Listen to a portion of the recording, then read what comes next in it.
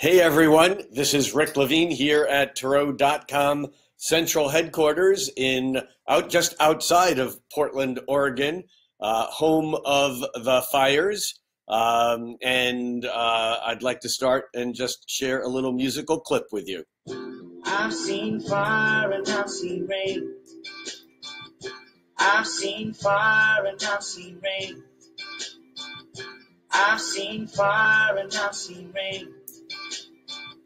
I've seen fire. So here's the deal. James Taylor didn't know that we would be seeing fire and rain. And this is part and only part of what's going on right now. We are in a state of planetary, I wanted to say meltdown. I'm not sure it's quite at that extreme, but it's severe as to what's going on. On one hand, we can simply look at the situation in Houston, Texas, where the largest amount of water that's ever been dumped in recorded history in one place in the United States has occurred. They're calling this a 1 in 500 year or a 1 in 1,000 year weather happening. But the fact of the matter is that we've only been keeping records for 100 years, so we really don't have a clue. Nevertheless, it's extraordinary. What's more extraordinary is that right on the tail of it, without even getting a chance to do a full inhale, we're already experiencing what's now being called the largest recorded hurricane in the Atlantic basin ever recorded. And this is extraordinary. For one of these two events to occur would be extraordinary.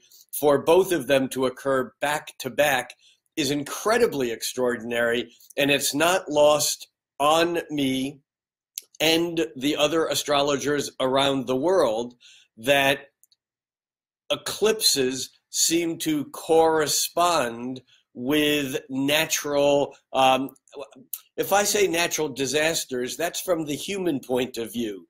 From the Earth's point of view, these are natural cleansing and or expressions of energy. Now, I'm not trying to make less of them. It's just that we tend to look at things from the standpoint of our own experience. In fact, we do that so much that we here in the United States have a very aberrated view of what's been going on around the planet. I spent a little time on Google earlier today, and then in the spirit of pre-digital technology, I actually wrote this shit down, which, it's like people really do that still? Pencils, paper? But when I did a search on flood, I came up with 100 responses in Google that related to flood and Houston. And that would lead us to believe that the flooding in Houston is what's going on right now, weather on the planet. However, over 1,000 people have died in floods in northern India, in Nepal, in Bangladesh, in Afghanistan, Pakistan. Assam had flooding. Now, again, understand that when eclipses occur, we look at events for a few months before and a few months after. And over the last couple of months, we've had people in dangerous situations that have been called 1 in a century or 1 in 500 year occurrences all around the planet. Just as an example, just a couple of weeks ago, there were 300 plus people killed in Sierra Leone's capital, Freetown, because there were flash floods and landslides. Is that on our map? No. I mean, how about Icelandic floods from volcanic activities that have raised lakes and caused rivers to flood? Recent flooding, over 16 million people have been affected by the floods in northern India. In fact, just last week, over 21 people were killed in one single building collapse in Mumbai, a city larger than Los Angeles that right now is inundated with water. And the last extreme flooding that they had there was the same year that we had Katrina here in New Orleans in the United States. So again, this is more than just what's going on in the United States. In the past month or so, we've had flooding in Akita, Japan. Over 120,000 people were evacuated. Paris has recorded the heaviest rainfall since 1880. South Korea had rain at the extent of 7 inches in an hour. New Zealand had 4 areas of New Zealand declared national disaster areas. There was flash flooding in Istanbul, Jilan, China, in Moscow, Lagos, Nigeria, Vietnam. I mean, it's not just the Gulf of Mexico. Now, the Gulf of Mexico might have its own, serious considerations, but we are being inundated with water, with flooding, and there's something here that's very important that's happening, and I find it very interesting that this is happening at the same time when we have such denial about climate change or about global warming. You see, when the temperatures become when the temperatures become warmer, the water heats up. And when water heats up, more of it evaporates into the air. Now, we think of rain as just rain. But the fact of the matter is that the relationship between the sun and the moon is what creates the tides. And when it dumps several trillion gallons of water out of the sky on a city like Houston, this is really just high tide. The fact that the water has been sucked up into the air and rains down, we're still talking tidal flows. And so that this is connected with an eclipse, which is an alignment of the sun and the moon, makes a lot of sense.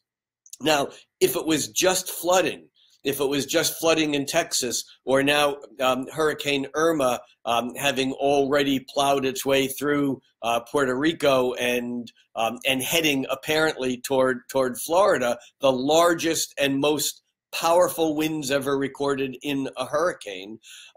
If this was the extent of our story, that would be still very, very powerful, but it's really just one tip of a many-faceted iceberg. The second piece of this is the fires. Again, James Taylor singing, "I've seen fire and I've seen rain." The fires here on the west coast of the United States are out of control. I mean, literally out of control. We have fires burning in British Columbia, Idaho, Montana, Washington, Oregon, California. I did a map of the wildfires in California yesterday, and I was overwhelmed by the map that showed about 40 fires raging from Los Angeles County all the way up to the border, up toward Mount Shasta.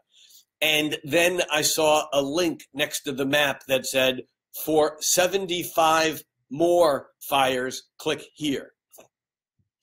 I live in Seattle. I drove down yesterday from Seattle to Portland to be here at Tarot.com. I've never seen the sky the way it is now. There's no clouds in the sky, but you barely can see a few hundred yards because of the thickness of the smoke.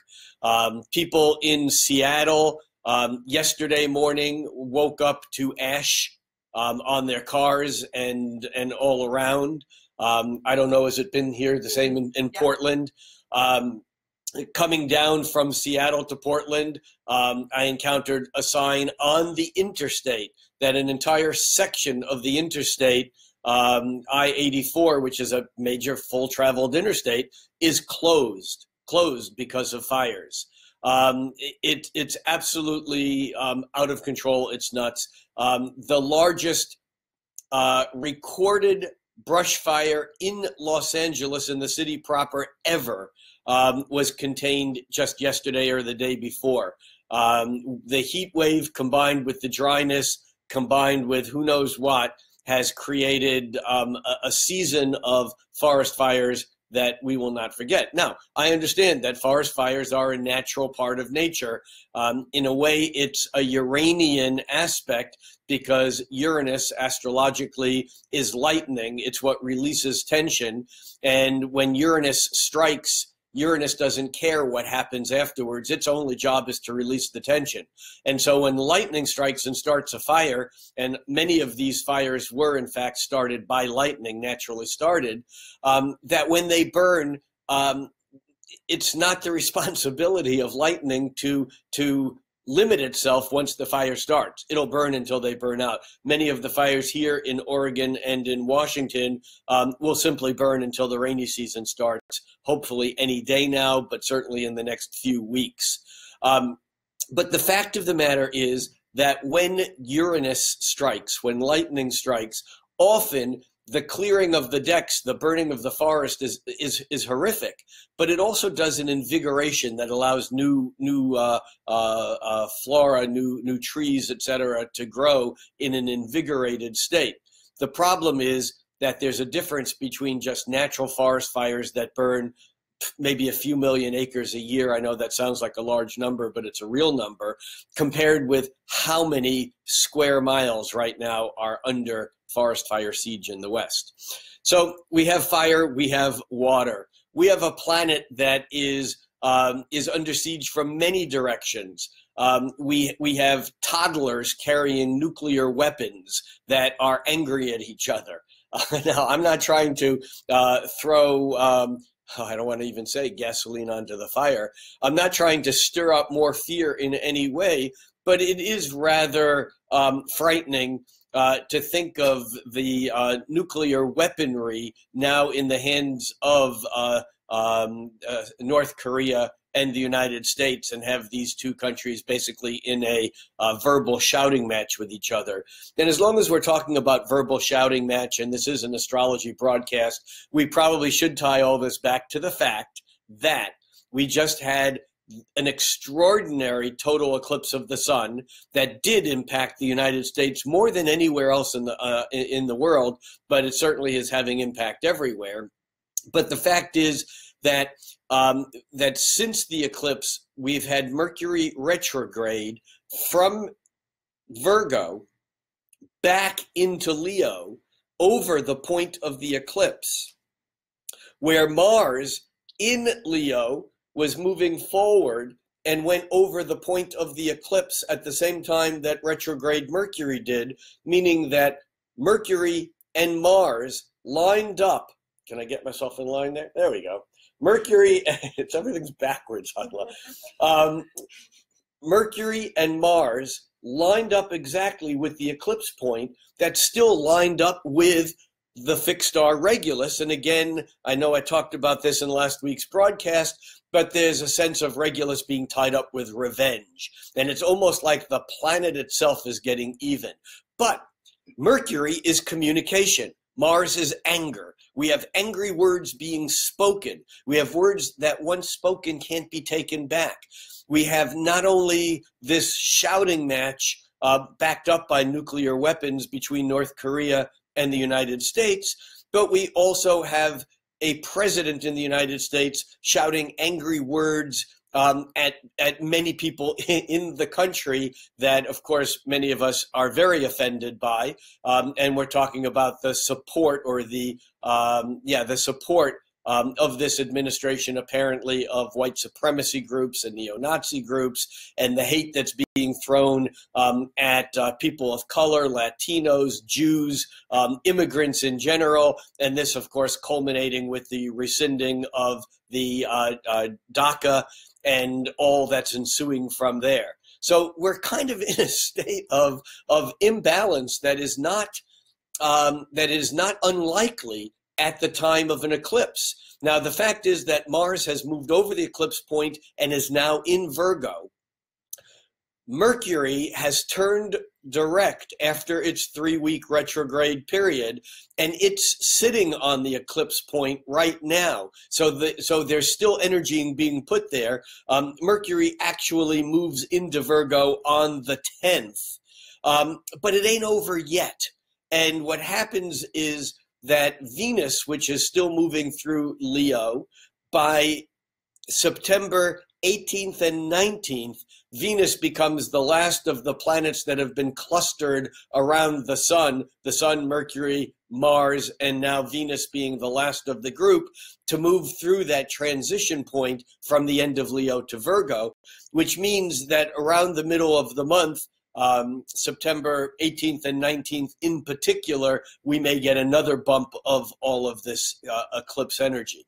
So what do we do individually in all of this? How do we hold the position of balance in these times of extreme imbalance? And I think that really becomes the question, because we can talk about all the frightening things going on in times of great emergency, in times of great stress. It certainly makes sense to pay attention to what's going on rather than hiding our heads in the sand. Or I saw yesterday online, someone shared with me an ostrich pillow that you can buy.